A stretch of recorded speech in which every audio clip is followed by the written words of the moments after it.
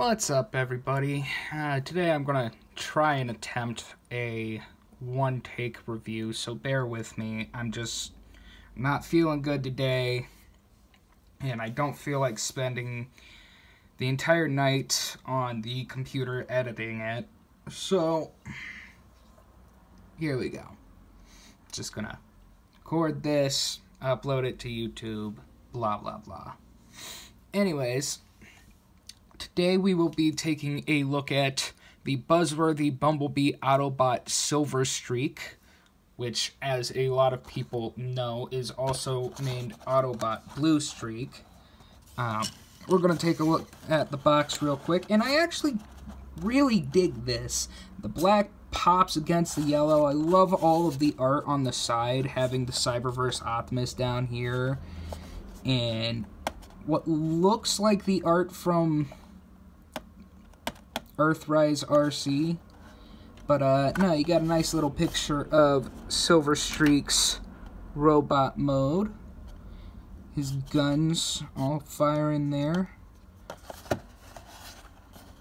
Awesome picture of Silver Streak on the side. I'm just going to call him Bluestreak for the rest of the video, because that's, even though it says Silver Streak right there, I'm just going to call him Bluestreak for the rest of the video, because Bluestreak was his original name. Silver Streak was a thing when they lost the license. Not a lot on the back. Legal gerfluffle on the bottom. Transformers Legacy. Got a couple pictures, 15 steps. More legal jargon at the bottom, but no, really neat looking box. Alright, so here is Bluestreak, and he's just a remold, repaint, well, not really remold, but repaint of Prowl. They use the same mold. Take a look at the back real quick. But, no, awesome little figure. Love these colors on him. Take a quick look at the head, which looks gorgeous. I've got a couple little paint bleeds on the yellow going onto the blue on mine. I don't know if you can see it right there, but, yeah. And then that's another problem we'll talk about here in a bit. But other than that, nice deep blue painted eyes, dark blue helmet with yellow detailings, and a yellow crown. Oh, that's kind of loose too. Here, I guess we can take these off for now. But now moving down to the chest, got a nice little Autobot logo right there in the middle. Crotch shot. And what I think is the coolest bit of engineering, these window legs that lead into the feet that are the back of the car. That was done very, very well. But, no, cool little figure. Go over articulation real quick after I zoom it back out. But, alright. So, head on a ball joint, full 360, up that far, down, not too much side to side either. Shoulder is on a hinge and swivel, so it can go out that far and can twist full 360 degrees. Watch out for the wing, it will get stuck there. And then watch out when you're bending it up, because there's a... God damn it.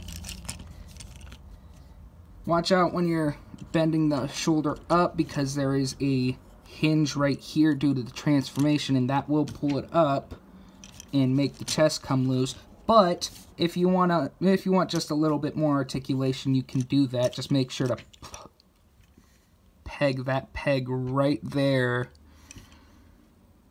back into this hole when you're done with it. The left arm on mine is really loose compared to the right one, which I don't really mind. I mean, he can still hold his poses, he can still hold his guns, so I don't really care. Moving on, we have a swivel at the bicep, which is really tight. So I am holding on at the shoulder here, which leads down into a single hinge at the elbow, just over 90. Good range of movement there, and a swivel at the wrist. We do get a waist swivel, followed by these new hip joints that they've been pushing out over the last couple of years, where the whole part of the skirt, I guess, is the joint, really, which is a really cool piece of engineering. Anyway, so can kick out about that far, backwards, all the way. Move his arms up.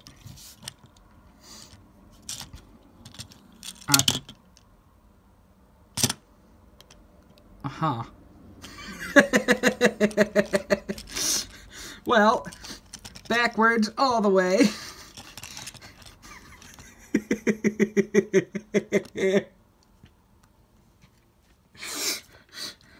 You have a swivel at the thigh and a single jointed knee, which goes up over 90 due to the transformation.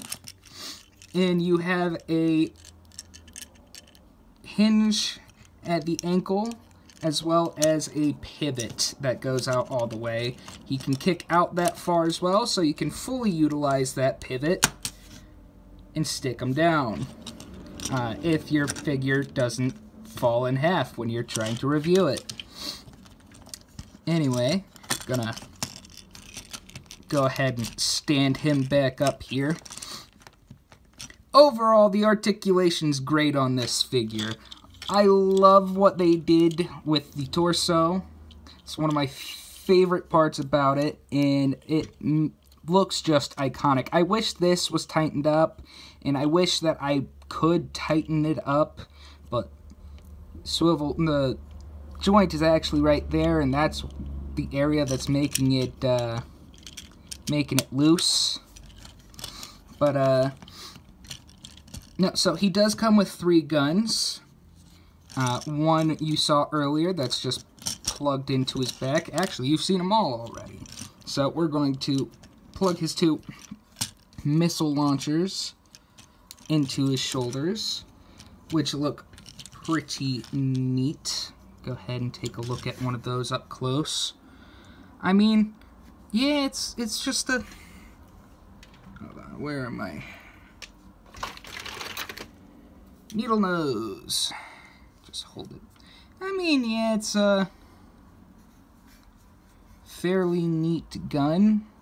I mean, a little basic. It's got 2 ports on either side, a post here at the back that's really small. I mean, if you really, really wanted to, you could fit it in his toe right there. But I mean, But no, those just go into his... I don't know if they fit into his hands. Oh, they do fit into his hands. But, no, so they just fit into his shoulders like that, similar to the Siege Barricade. But, no, here is his main weapon. It's designed after the original G1 Prowl Blaster, and I'm assuming that the Earthrise Prowl also had this as well. But, no, awesome looking gun. I love it. I love this design. It just screams classic Transformers, and that's awesome to me. But it does have these 2 little posts here, so that if you remove the shoulder missiles, you could just plug the guns in on either side like that, and you know, just power it up a bit. But, taking those back off and sticking them here. Sticking them back on the shoulder. God damn it. Get on. Ah. Anyway, so he does hold his gun firmly in both of his hands. It's kind of tight getting them in there. But, yeah, as you can see, he is not dropping that anytime soon. Oh,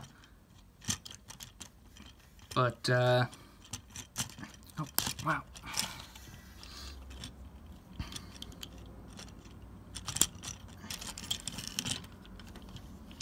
But, yeah, no. Even with the loose arm, he can still hold his gun up, so I am okay with that, for the most part. But no, he does have weapon storage, as you can see. Guns on the shoulders, he's got ports all over his arms, one on his leg, and then one here on his back. You just plug one of these ports in, and I angle the gun up as much as I can. So that way, if you're looking at it from the front, you don't really see it. I mean, you can just barely, at some angles, make the tip out coming over his shoulder. But I mean, for the most part, you're not going to see it if you just have them on the shelf. But, now that we're all past that, we are going to get into transformation. So bear with me. This is my first time ever transforming anything from behind a camera. So, we're going to remove his guns and set those to the side. Take his arms, and as you can see, this one's already coming up, but you're going to snap there and bring this post out of this hole. Right? Stick the feet together. Stick the feet together like that. Swivel it at the waist. Make sure that when you do this, that these two little flappy things are up and out of the way. You're going to pull his chest out of his chest like that, and there's a little panel right here that you're just going to flip up. Bring it around like that. Arms, once again, whole post under here. I don't know if you're going to be able to see that or not. You just twist the arm and plug it in down there. Make sure that the wheel is facing out, obviously. And then we're going to take his legs and just fold them into his shins. God damn it. These feet do not want to stick together at all. So we're going to take his legs, fold them into his shins like that. And then fold his legs into the hood, or the top of the legs into his hood, and then just make sure that snaps in. Close the doors up, push the heel spurs down, and push the arms down until they are flat. And here he is in his vehicle mode. So he does have weapon storage on vehicle mode.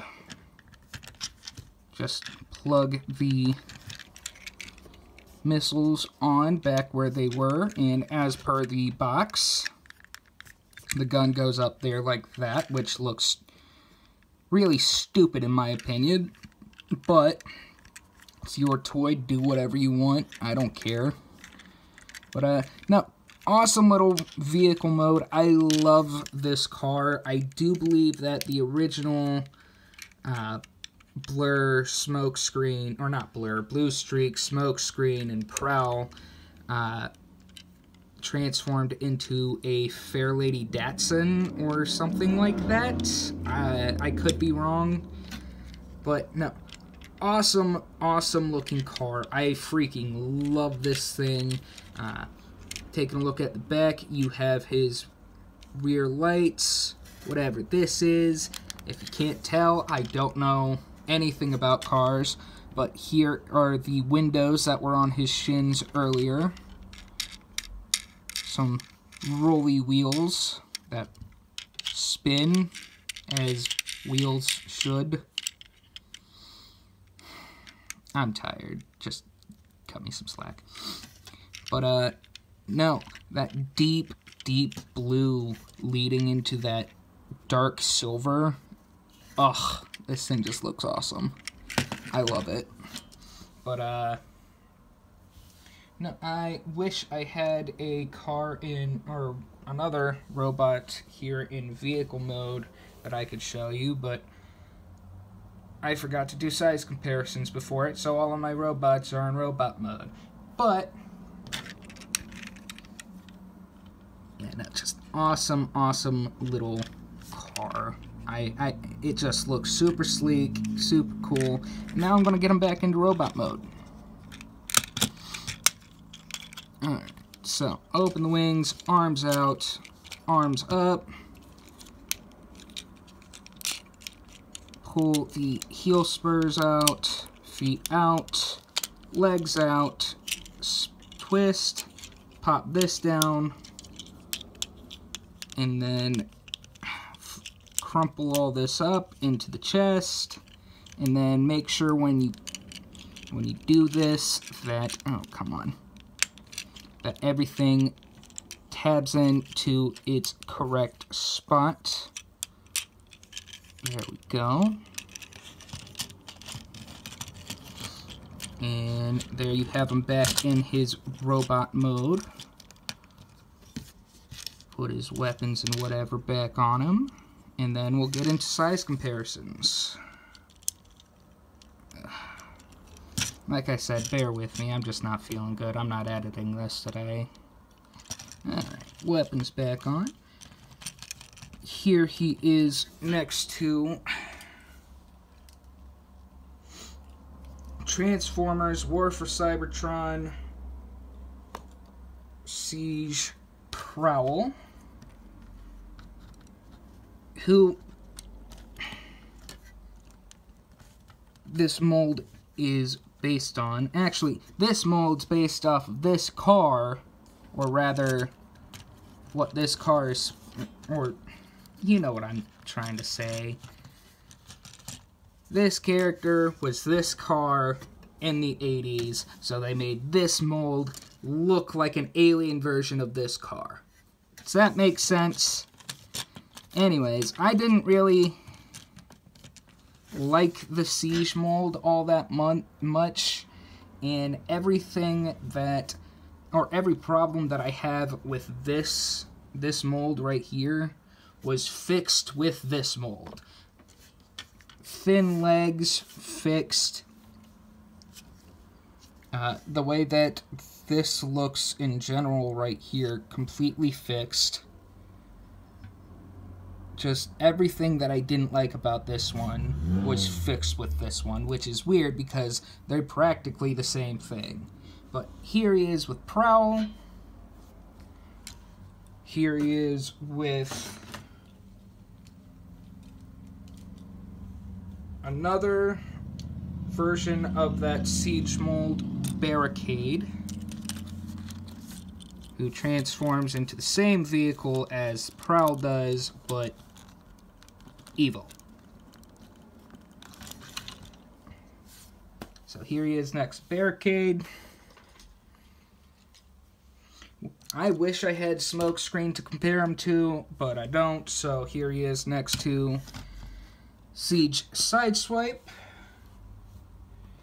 And then to get him with a couple of the newer figures, here he is next to Legacy Skids. See how those two look next to each other. And then finally, here he is next to, not next week's, but the week after's review, Transformers Legacy Voyager class Bulkhead, which is a fair bit taller than he is. But, overall, honestly, if you consider yourself a Bluestreak fan, I would say get this figure. If you need a Bluestreak for your collection, I would say get this figure unless you're a stickler for the colors. Honestly, I love the Diaclone colors on this model. It looks great. I just can't see anything that I actually have wrong with it. I mean, yeah, paint's kind of sloppy. Paint on the shoulders chipping off. Shoulders loose. Weapons loose. But, do I care? No, I freaking love this thing. I mean, he's super posable. He looks really cool. And I just... I adore this thing. Simple as that. Anyways, thanks for watching today, guys. Sorry it's not better quality than this. I tried doing this in one take, and if it fails, then it fails. If it doesn't, then maybe I might do videos like this from now on, so we'll just have to see. Anyways, like, comment, subscribe. Hit the bell for notifications if you want more content like this. And I will catch you guys later. See ya.